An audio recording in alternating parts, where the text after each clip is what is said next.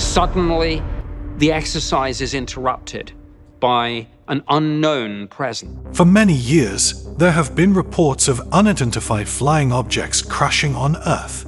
Some believe these crashed UFOs may contain advanced alien technology that could change history. However, there appear to be continuous efforts to hide the information about these incidents from the public. Specialized teams rapidly retrieve the crashed objects and discourage witnesses, often described as mysterious men in black arriving unexpectedly in unmarked vehicles. It raises questions. Who oversees these secret missions? What motivates the secrecy around possible alien encounters and technology? You'll take a look at some of the most convincing cases of how documents and reports get wiped out, and how the incident seemingly gets dealt with the secret UFO team.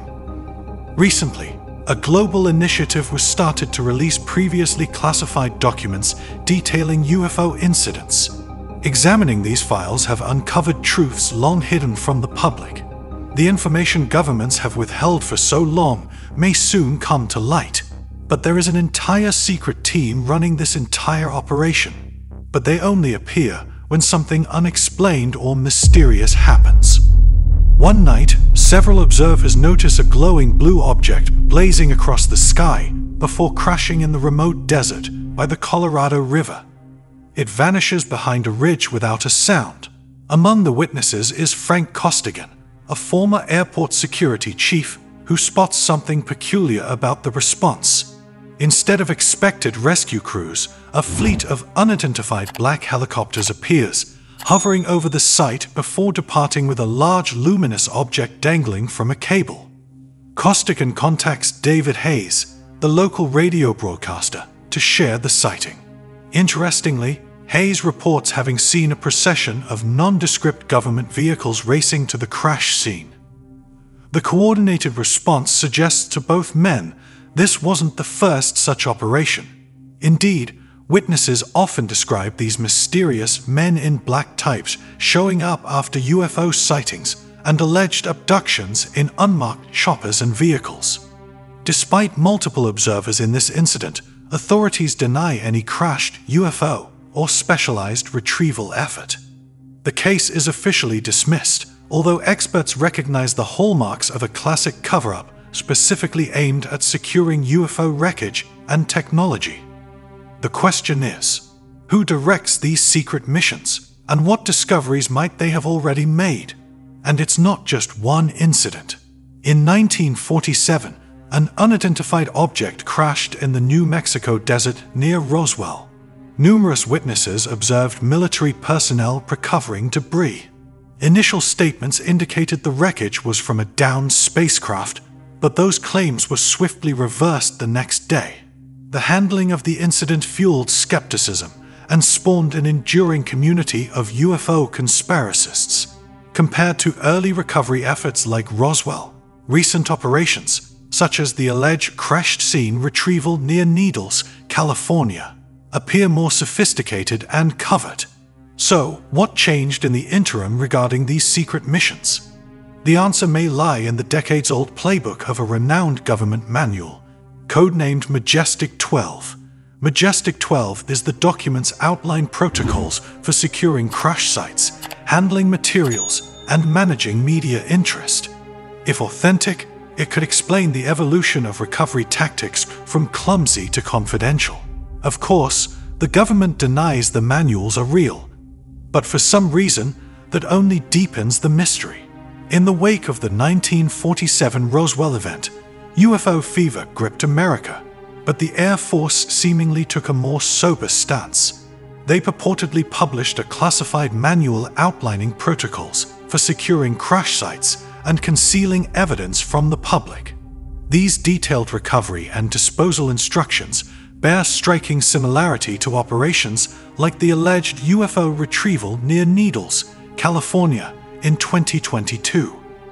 The military's willingness to employ extreme tactics to suppress UFO incidents suggests a veil of secrecy around the phenomena and recovered materials.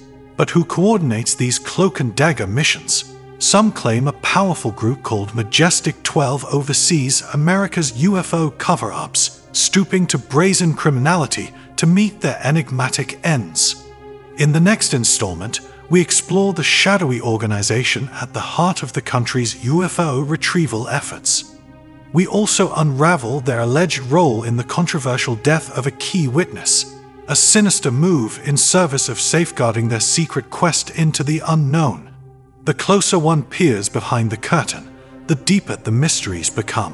In 1965, locals observe an odd fiery object blazing through the night sky near Kecksburg, Pennsylvania in 1965. Though initially resembling a meteor, it abruptly changes trajectory before crashing in nearby woods. Witnesses rushing to the impact site spot American soldiers hastily retrieving the downed craft. The bystanders are firmly warned to remain silent. Within a day, the media aligns with the official stance. No UFO crash occurred, nor was the military present. The sophisticated nature and secrecy around the Kecksburg recovery mirrors more recent suspected UFO crash retrievals, like the 2022 Needles, California event. If connected, what organization coordinates these operations? Some posit a covert group arose in the early Cold War to harness alien technology in the space race. This prototype, Majestic 12 outfit, laid the foundations for today's UFO containment procedures, evolving in sophistication but bound in purpose to conceal extraterrestrial contact from the public at any cost. Records remain classified, ensuring the truth lingers in the shadows. But something phenomenal happened in the early 1950s, when the Air Force formed an elite recovery squad composed of veteran pilots to secure downed Soviet aircraft and study their technology. But in 1953, Air Defense Command Regulation 200-2 dramatically expanded their mission, tasking them to rapidly retrieve crashed, unknown objects, marking a rare official recognition of UFOs. A 1955 map shows these quick-response intelligence agents stationed nationwide, positioned to recover alien wreckage. But where did the debris end up? Some experts believe a powerful group called Majestic 12 was formed after Roswell to control these artifacts, operating without oversight even from the president. President Kennedy reportedly sought full transparency from Majestic 12, uneasy with their unilateral power and suspicious agenda.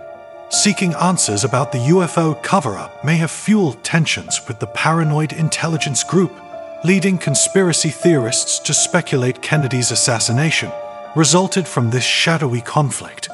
The truth of these allegations swirls with rumors of an ill-fated UFO retrieval expedition launched by Majestic 12 itself, a mission that risked public exposure of their clandestine alien tech experiments.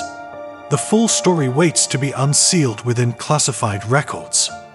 In 1978, at New Jersey's Fort Dix, a reported eyewitness named Jeffrey Morse observed over a dozen glowing UFOs hovering over the base. When state police investigated, an officer allegedly spotted a small gray-skinned alien and panicked, firing at the being. Morse later discovered the lifeless body on a disused runway. After the base immediately locked down, a mysterious retrieval team took control, securing the remains for transport to Wright-Patterson Air Force Base, home of the legendary Hangar 18 that some believe houses Roswell wreckage. Morse was summoned to the Ohio base and threatened against ever discussing the extraordinary event. If true, why the secrecy around what could be definitive proof of extraterrestrial life? Some suggest government recovery units suppress evidence to shield the public from potential hazards of alien contact. In our next installment, we explore the dangers of UFO encounters and uncover what might be the confidential key to understanding why crash retrieval ops shroud these incidents in secrecy.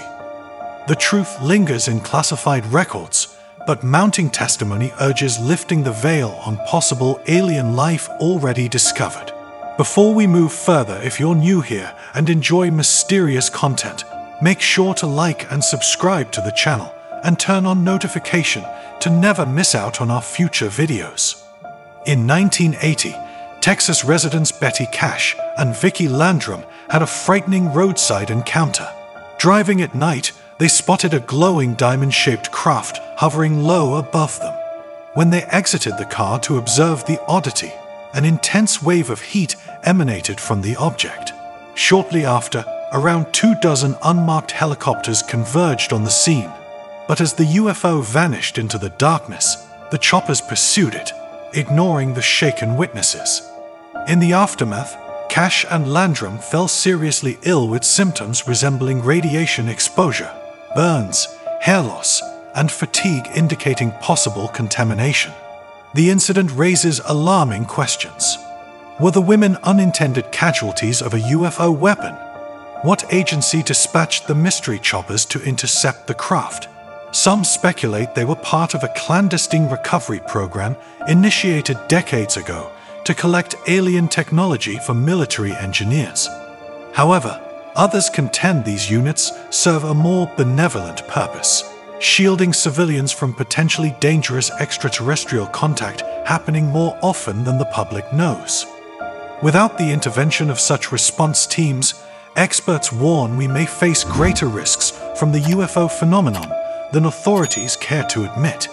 The truth awaits buried inside classified records.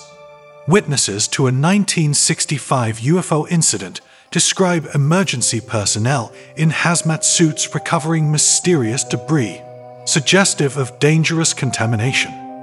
Former NASA scientist Clark McClellan even alleges the space agency actively participated in the crash site, cleanup, and examination.